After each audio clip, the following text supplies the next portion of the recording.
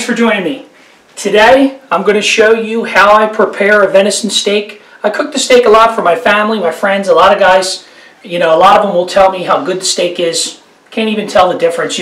One of the most important things with venison, I feel, you might hear a lot of different information on this, but with the venison steak, the one thing the butcher had told me, it's something that kind of stuck to my mind on how to get rid of that gamey taste, or at least limit it. The one thing he said to me is treat it like a pack of chicken. What would you do if you bought chicken at the store?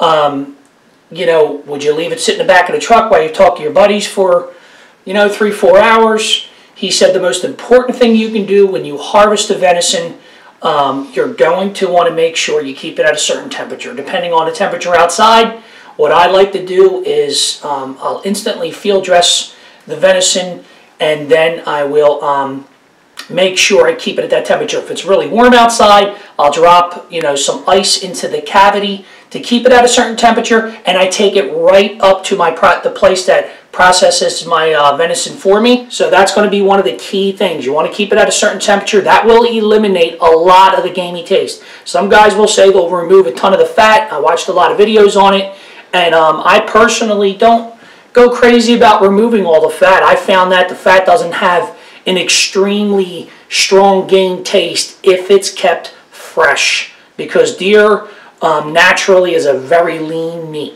So I'm going to show you right now exactly how I cook my steak. Okay, and I'm going to make another episode too. I got a really nice roast in here, and that roast and these steaks I have here now, this is actually from that video on The Rock. This is from The Rock. I just got this back a couple days ago. If you want to see that hunt on The Rock, just check out my channel. You'll see it's episode number 4. But what we're going to be cooking here today is the loin. The butter. This is the back strap that's been butterflied, that they call the loin. And then you have the tender loins that's sort of part of the back strap too. I have them. I don't think I'm going to cook them now. I'm going to just cook these two up right here. So basically what I have is I have the steaks here. I'm going to grab a plate.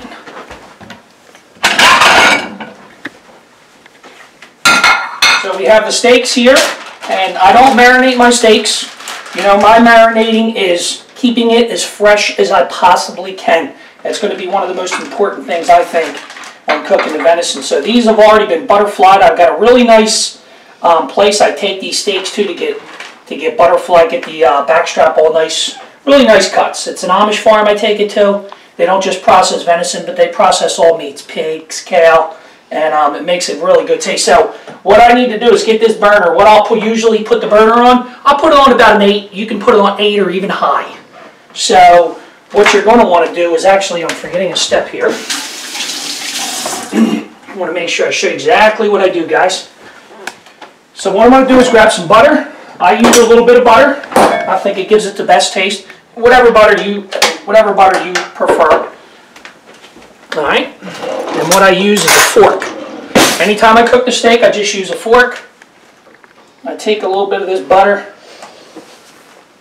It's not just for the flavor, but by me putting the butter into the pan, it kind of shows me exactly how hot this pan is before I drop my steak in. I want to get it pretty hot. And then what I'm going to grab out of the cabinet is I use salt and some pepper.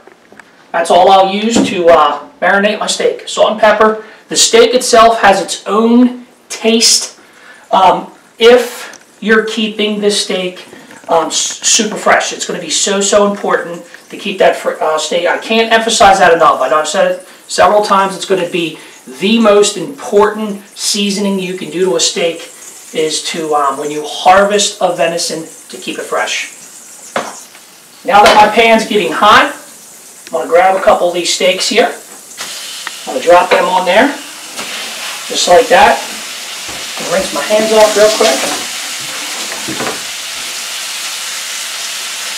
Okay, and then what I automatically will start to do is I want to get some salt on top of this steak, so this salt as it cooks will just kind of soak into the steak, which is going to be important. I'll even put a little bit of pepper on here, a little bit of ground fresh black pepper.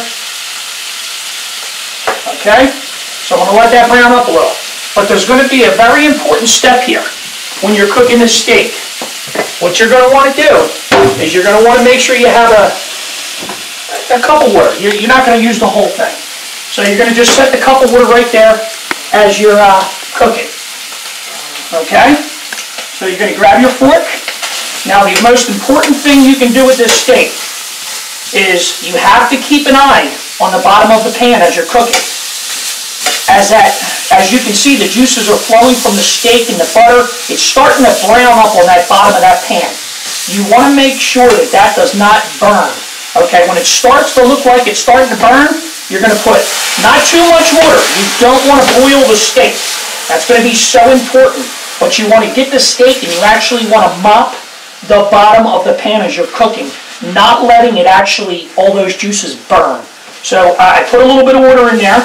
Okay, now I'm mopping up the bottom of the pan, cleaning the pan off, almost like washing the pan with the steaks.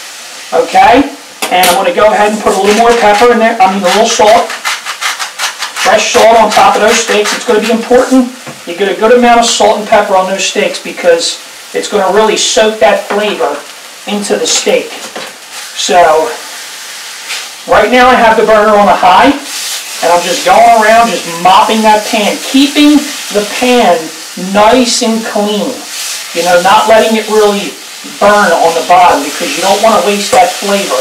Flipping the steak, rubbing the juices onto the steak. It's going to be so, so important. Okay, now you can see in this one area here, it's starting to burn a little. Okay, it's getting really, really dark brown. See that dark brown right there is some really good marinade that you want onto that steak. You don't want it to burn. So you're going to put a little juices in there, a little bit of water, and that is going to instantly lift that off the bottom of the pan. Now you can see it almost evaporates almost right away. But see how you're rubbing it onto the steak. Getting it on that steak, keeping it nice and fresh, you can see. Putting a nice coating on those steaks. Now, it doesn't take long to cook these. These are just about done. Okay, as you can see, nothing really burnt in the pan. That is going to be the key on having a good steak. You're going to want to have it on a high temperature, salt, pepper, and you want to keep moving the steak so the bottom of the pan does not burn. Because that's where a lot of that flavor is, on the bottom of that pan. You can see how it's starting to burn a little bit there. You're going to put a little bit of water in there, and we're going to start cleaning that pan. See, that wasn't enough. We're going to put a little more in there. And we're going to quickly start mopping the pan, getting that off of the bottom of the pan. Okay, you can see how it's rubbing onto the actual steak, and that's what you want to do. You don't want to put too much water to where it boils the steak. That's not going to really give it the flavor you're looking for. You want to just keep that pan clean at the same time putting those juices onto the steak. Okay, you can see how that pan is, this burner is on high. You can see how nothing burned on the bottom of that pan. You're just slowly taking those juices and getting them onto the steak. That's going to be so important. Okay, so these steaks are just about done. Now when you think you're at the point where you got the steak where you like it, you're going to just kind of let it thicken up a little bit on that pan and kind of really sear each side of the steak. What's going to be so important, once they get nice and seared like that, now normally what I'll do is I'll come over to here and I will grab